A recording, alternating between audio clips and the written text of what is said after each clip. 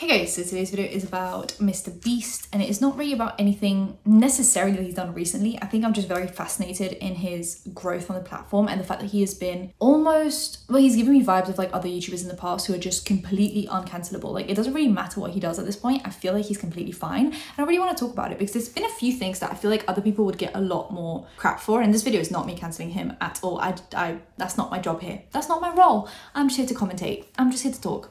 And you guys do with that what you will. But yeah, before we do all of that, social media will be in the description along with anything else you want to find, and let's just get into it. So I'm not going to go into his beginnings of the internet because it's very simple. He started just like anyone else. Like, he just wanted to be a YouTuber. He saw that there was money in it. He was very excited about it. He was doing different types of videos before he kind of fell into the niche of doing really weird content, like counting to 1 million, and he would do these like 10-hour long live streams where he's just counting to random numbers or doing random games like that.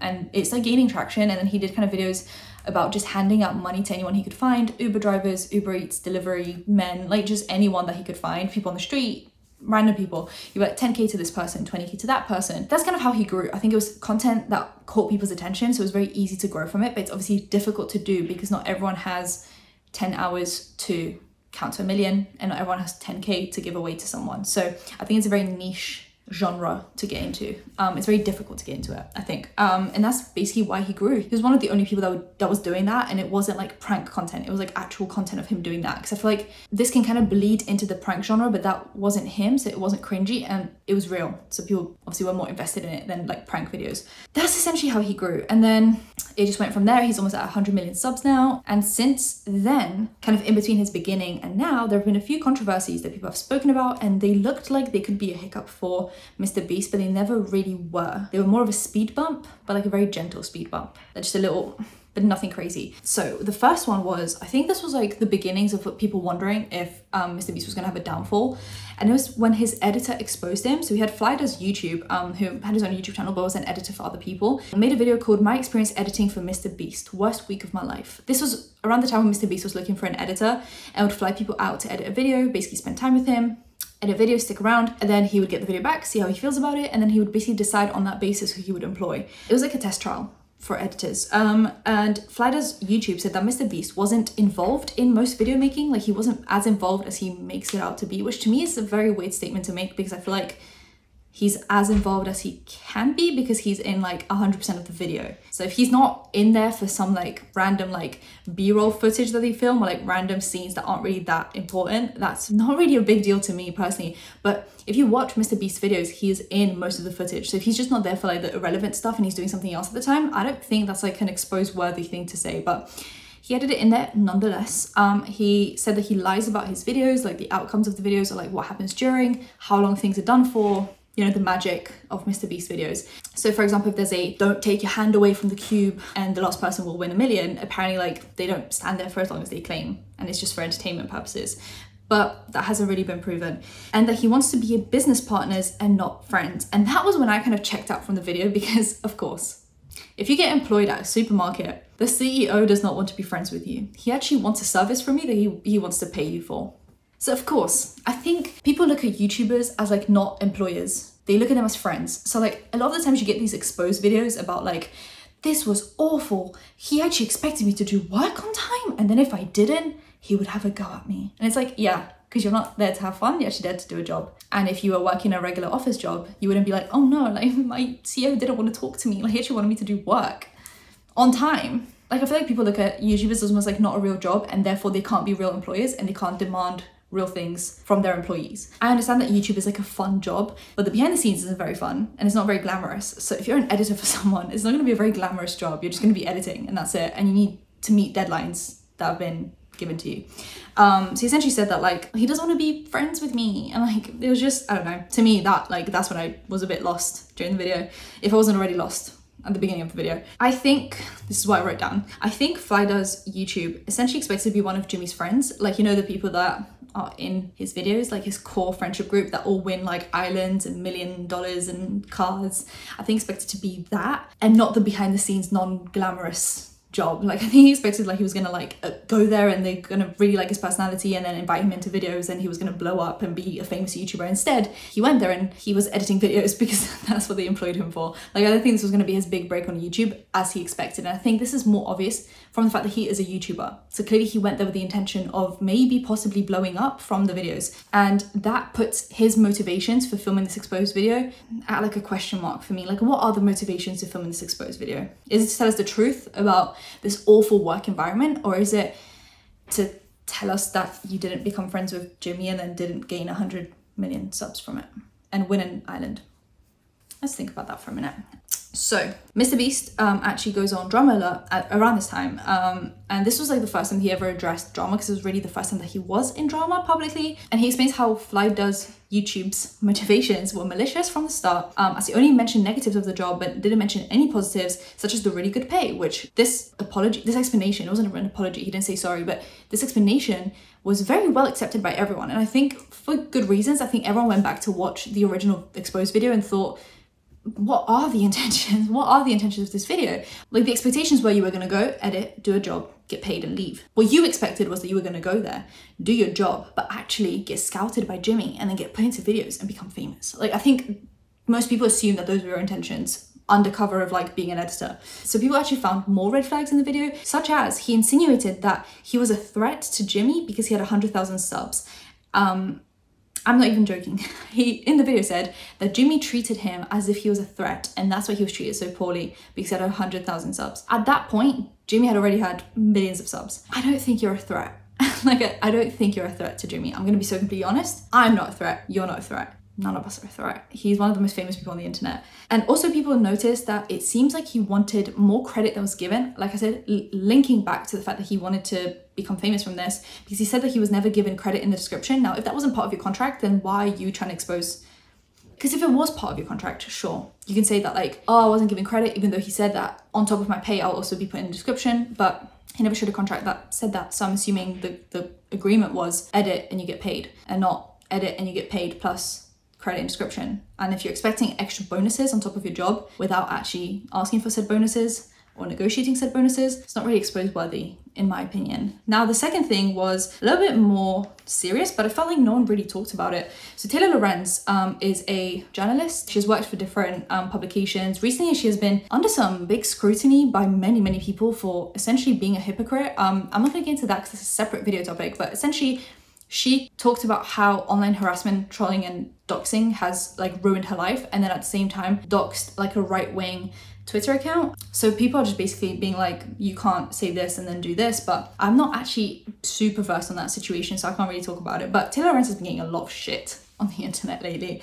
So she actually used to work for The Atlantic, and this is when she wrote this article. So the title essentially was that YouTube's philanthropist has homophobic tweets from the past. And there's alt tweets and jokes, for example, using the F slur, that Windows is gay. He was wearing a t-shirt that said, I'm not gay, but $20 is $20, and things like that. Now, she called him like on the phone to get an apology, but he apparently showed no regret or remorse. He also said that I don't think anyone cares about this stuff. And that was really the end of that story. When this kind of reached mainstream media, people were very upset at Taylor Lorenz for even writing this article. They didn't really accept this as like cancel worthy, and MrBeast went on to do what he does. Like, he just never really felt the effects of this. I remember there was also a video that people were calling out about him identifying as a helicopter, which he thought was also transphobic, and he had actually explained that this was just a big joke from like a meme back in the day, and people completely accepted it and they moved on with their life. On to number 3, we had Saw Turner, who's another editor, making more allegations against MrBeast, which actually then solidified Fly Does YouTube's original allegations. But even this wouldn't make a dent to MrBeast. So he put up tweets saying that he won't make a video about this, but it was the most draining time of his life. He was yelled at, bullied, called mentally arsler, and replaceable, was never credited. He would never set them up for success, like as MrBeast would never set his editors up for success after his job. But then in the comments, he was encouraged to make a video, so he essentially ended up making a video,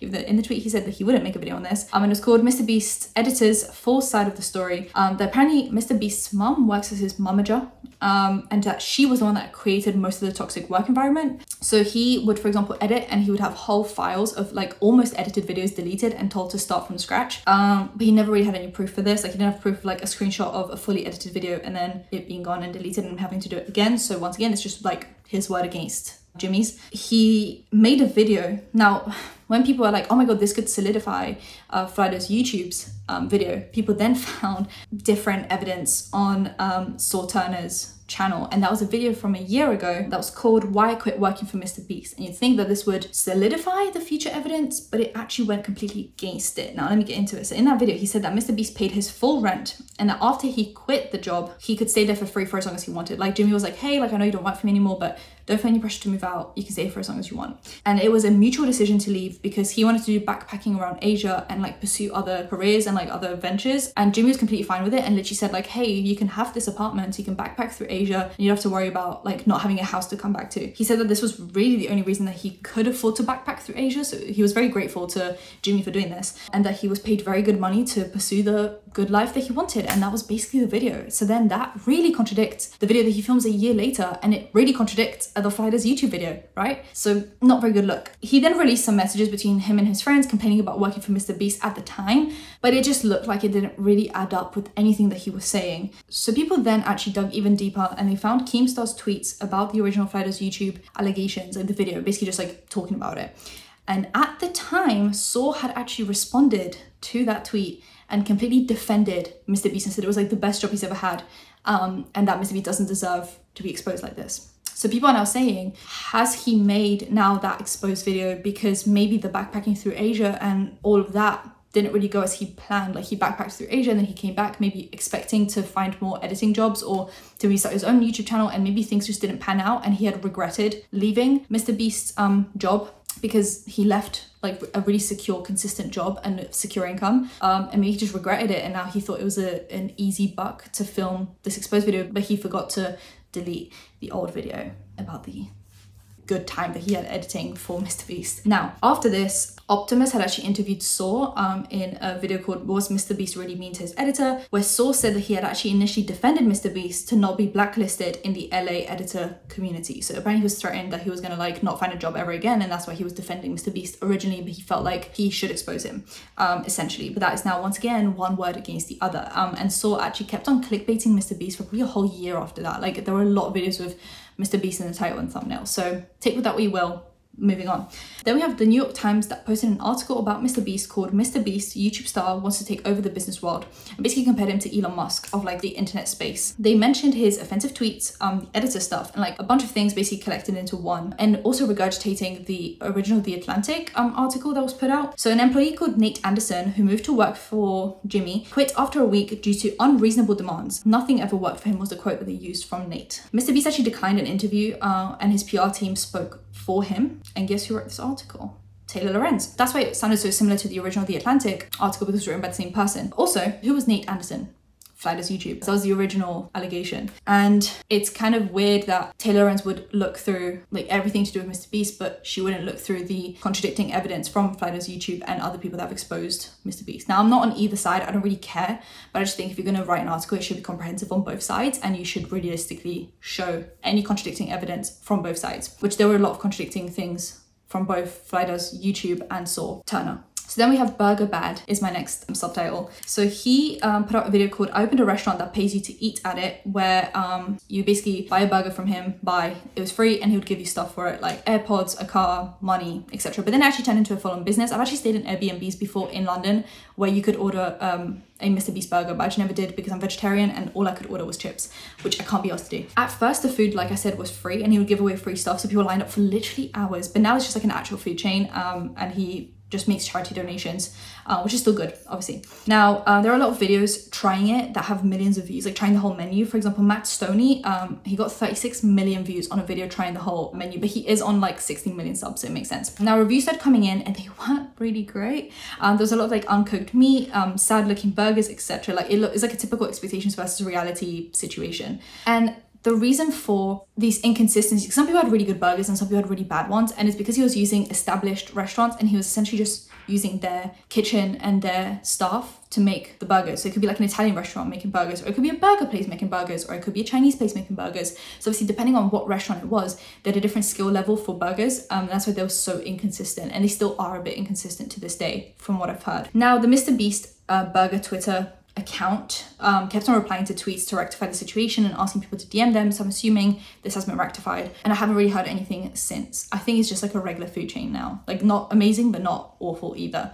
You guys let me know if you've had it. Then we have the next thing, which is Squid Games, obviously one of the biggest Netflix shows of all time. The original show is about a to the death competition that was put on by rich people to see poor people fight for money that they really, really need and die for it and injure themselves for it. It's basically just a big conversation on capitalism is essentially what it was supposed to be. Now, MrBeast did a 456k Squid Games in real life, and it has currently 266 million views. And that's a lot of money that he made from that. Now, there were tweets calling him out for this, saying that it's ironic to see a commentary on capitalism and then recreate it for money on YouTube for fun. Like, do you see what I'm saying? Basically, that's what people were calling him out for. And therefore, he made himself like the villain of the show, right? Because he was making himself the capitalistic rich people that were watching poor people fight to the death. Obviously, no one's fighting to the death on YouTube. It was just not to the death. But then the situation just fixes itself for MrBeast, because the creators of Squid Games actually announced that they would do their own Squid Games The Challenge, which would be a reality show and a copy of MrBeast's video. So they don't really understand their own show because they're doing what MrBeast was called out for. And he was told that he didn't understand the point of the show. So then if he didn't understand the point of the show, that means the creators of the show didn't understand the point of their show because they just copied his video for their show. I hope that made sense to someone because it made sense to me. Anyway, then we have the toilet cake, which is more recent. So Sugar Geek Show called out a creator, didn't name them, for asking her to make a toilet cake and then ghosting her. And she made 3 TikToks altogether. Now people speculated that it was MrBeast for his Willy Wonka video because that's when they saw toilet cakes. Now people are saying that like just because someone else was picked to do the toilet cake, she should have still been paid for supplies and the time, even if it wasn't used, because it takes so long to make a cake like that and it's so expensive, like the supplies are so expensive.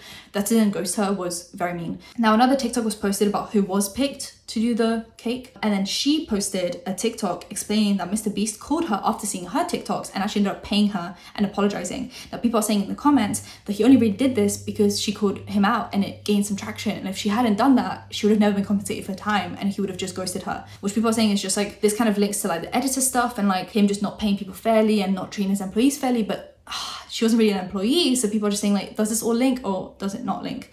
I guess people are saying it's just like another example of like a pretty bad work environment, but she doesn't work for him, so people are on both sides of things. I don't really know where I stand on this. I'm so glad that she got compensated though. And then the last one that we have, I'm so out of breath, is anorexia. So this is more sensitive, so if you have any issues with eating disorders or anything like that, please leave. If you don't want to watch this video, I'll see you in my next one. But if you want to watch the rest of this and you think you can handle it, let's go. So he actually posted a video called I Didn't Eat Food for 30 Days, where he actually tries to not eat food for 30 days. He just drinks liquids like water and that's really it. And he's under constant medical supervision, but it's still very unhealthy to not eat for 30 days, obviously. So he has almost 100 million subs, which people think with that kind of influence, you wouldn't want to influence people to pursue eating disorders, mainly if you're making them look appealing. And I'm going to talk about that. So he actually says he has Crohn's disease and that this will help him like not detox, but like help him with his Crohn's disease because he's been feeling pretty crap lately. And he also put a pinned comment on the video to give a warning about this disease so that people that don't have the disease don't try to copy this video, because he's saying he's only doing it because of this disease, whereas other people could do it to lose weight.